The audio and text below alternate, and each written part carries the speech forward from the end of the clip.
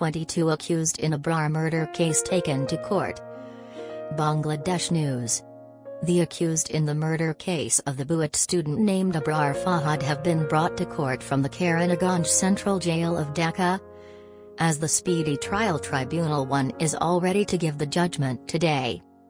At about 9:30 a.m. in the morning, they arrived at the courthouse and were immediately transferred to a prison cell as stated by the police inspector and jail in charge Md Abdul Hakim.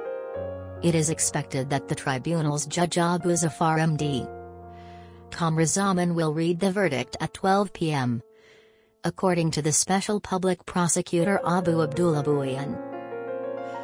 Abrar Fahad, a second-year electrical and electronics engineering student at Buet, died in the early hours of October 7, 2019 after being brutally and violently beaten by some BCL activists in the Shir-e Bangla Hall of the university.